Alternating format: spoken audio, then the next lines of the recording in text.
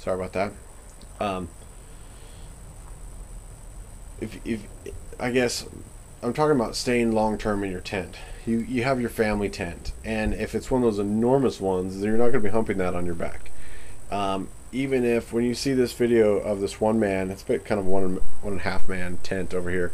When you see that video, you'll understand what I'm saying. You're not going to want to stay in that long term.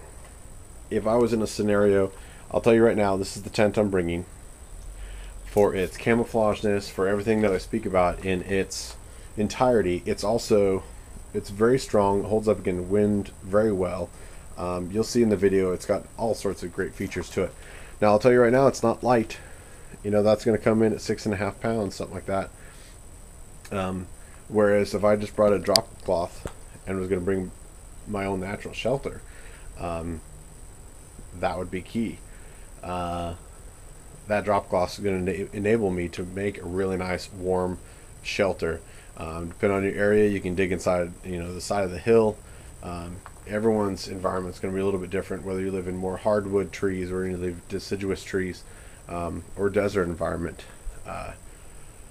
You're going to have to figure that out. Once this series ends, we will be doing more demonstration type stuff. I don't know if I'll probably catalog it under the Bug Out series, but we'll be doing more woodland demonstrations, and I've got some friends around here that are really eager to learn some of the things. So I'll be taking them out, and I believe I'll try and film them as I teach them some of the things. So with long-term, I guess, living is the best way to talk about it, is the forest fires, forest firefighters. Those guys live in little pup tents, working their butts off all summer long. Some of them live in a camp area scenario and get trucked in and back and forth, but they will live weeks at a time out of a little pup tent. It is not that comfortable. So if you're able to take a bug out vehicle, you've got a little bit more load room.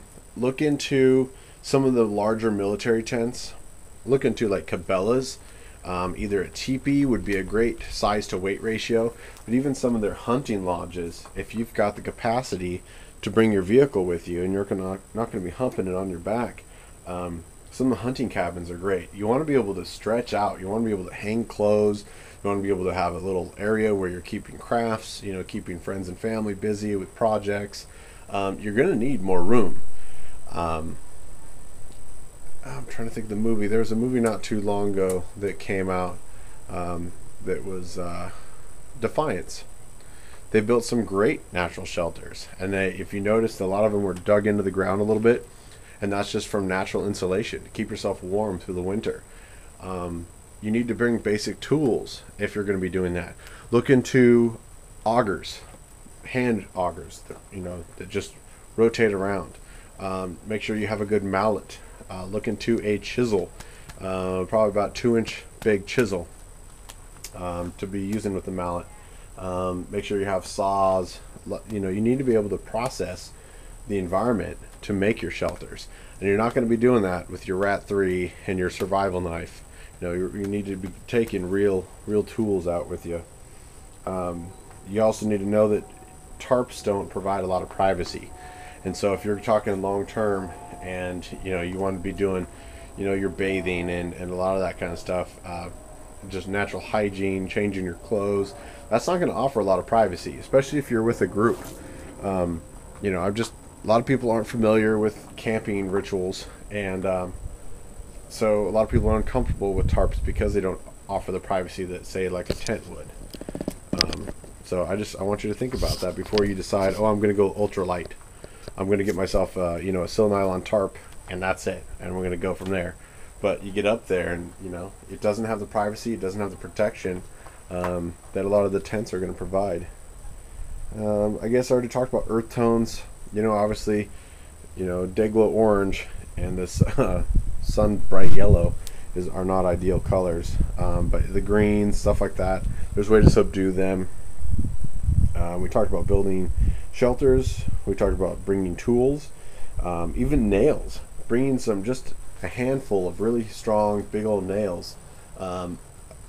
Paracord's great, But even you can make natural cordage. But if you're going to be digging in and you're going to be there long term, you're going to need something that's going to last, and something that's going to be easy to put up. Oh, the other thing I was going to mention with the drop cloth, if you're in a long-term survival situation, if you have a natural shelter, you have your own hunting cabin, you know what, this would make a great greenhouse material. There's one reason I picked the clear. You're going to need food year-round. Of course, you brought seeds with you, right? We talked about that. Or I haven't probably haven't put the video up yet, but we will. You've got seeds with you, so you're planting your garden, you're planting your covert garden. If you want to just spread seeds around your bug out location, if you have a single location, you've already done that. But one thing you can do is to help year round, keep bugs off of them, keep the temperature up from dying from frost in case you get a late frost, is you can construct a nice little greenhouse out of that drop cloth material. Another one I believe I mentioned is one reason to dig into the ground is to conceal your infrared signature. I believe I mentioned in another video, I don't know if I put it up yet, is Traumahawk. Not Tomahawk, but Traumahawk, 1973. Look him up. He's a UK firefighter, and he's got some really neat videos. And he did me a huge favor the other day, and he did a video about the little blankets, the emergency blankets, the Mylars that reflect 90% of your body heat back to you.